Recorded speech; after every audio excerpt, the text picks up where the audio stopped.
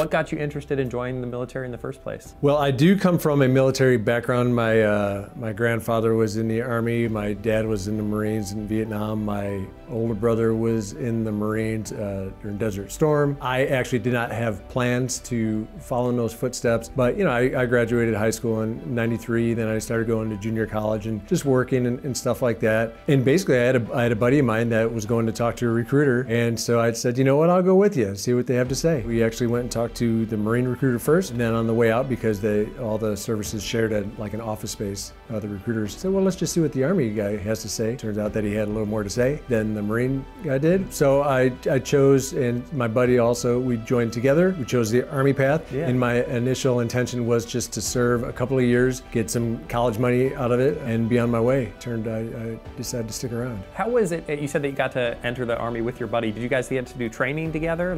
So we joined at the time, and they always have different programs going on for buddies joining together. As long as you sign up for the same job and stuff like that. We both went through basic training together. And then actually I got hurt at the end of basic training, so I had to hold off going to what's called AIT, Advanced Individual Training. Your basic training portion, which is for everybody, all soldiers, regardless of the job they're going to do in the Army, go through that same basic training. And then you have Advanced Individual Training, which is the specific job training for whatever it is that you are going to be doing in the Army. You said initially, like, you were looking to just do a few years. Right. What kind of made that change where you're like, well, let's see about another year? Well, the grand majority of my career was in military police, right? But I didn't initially join to do that job because the original contract commitment for military police back then was a 5-year sign-up. I didn't want to commit to 5 years in case I joined it and I hated it. I'd be stuck for 5 years. So I signed up for what's called a fire support specialist or forward observer. That was only 2 years commitment because I figured if I liked it, I could always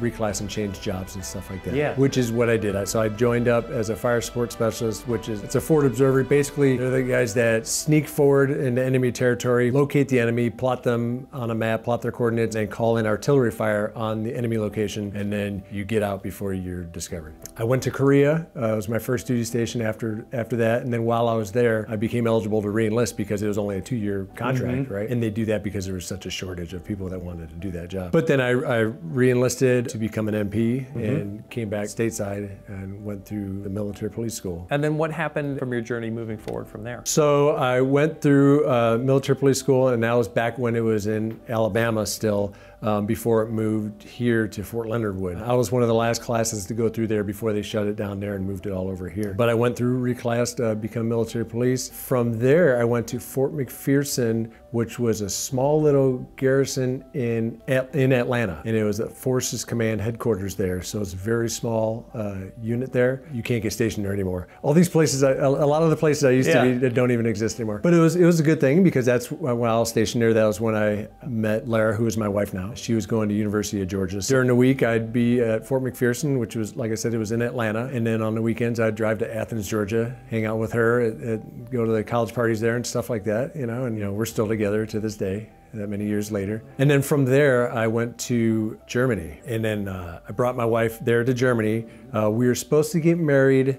We had all planned out, the wedding and everything organized to be in Georgia, but I had to go to Germany first, and the plan was to come back on leave, do the wedding, and go back, but my unit told me they couldn't let me go, so basically I flew her out to Germany, and we took a weekend pass to Denmark, and got married in Denmark over a weekend pass, because it's like Vegas, they don't care. As long as you pay the, you pay for it and you sign the paperwork, they'll wedge you there. So we did that, because the big wedding would have been nice, but really the desired end state was just to be married. So, and then at that point, shortly after we got married, I actually deployed. It was about 6 months after we got married. It was enough time to get her settled into Germany and stuff like that. And then my unit deployed to Baghdad, Iraq in 2003 for the initial push into Baghdad, and I was there for 15 months during that. What are some of your biggest takeaways that you now incorporate into your regular life? Some things that I acknowledge and try to do, but sometimes, like I said, it's easier said than done to do it, right? And it's a process. But we've talked before about trying to maintain good perspective on things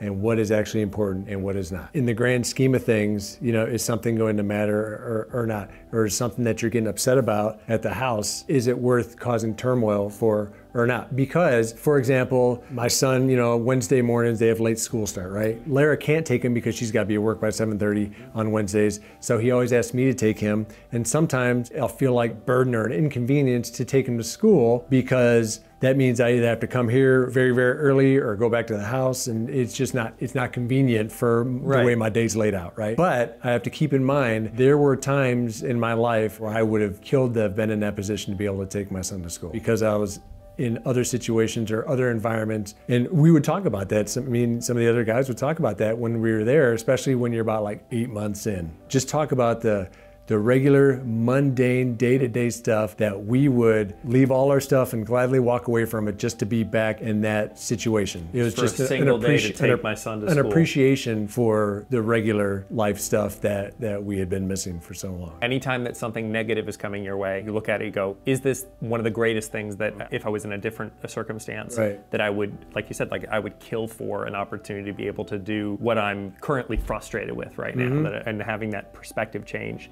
Changes how you feel about it. What advice would you have for someone who's considering entering the military? One of the very best things I like about the military, right, is that it is all on you on whether you succeed or fail. Because when throughout my career, I did a lot of training stuff. I don't know how many kids I was involved with training, but when they all arrive, it doesn't matter if you came from a lot of money or if you didn't have anything. It doesn't matter at all how powerful your parents were or if they're deadbeats.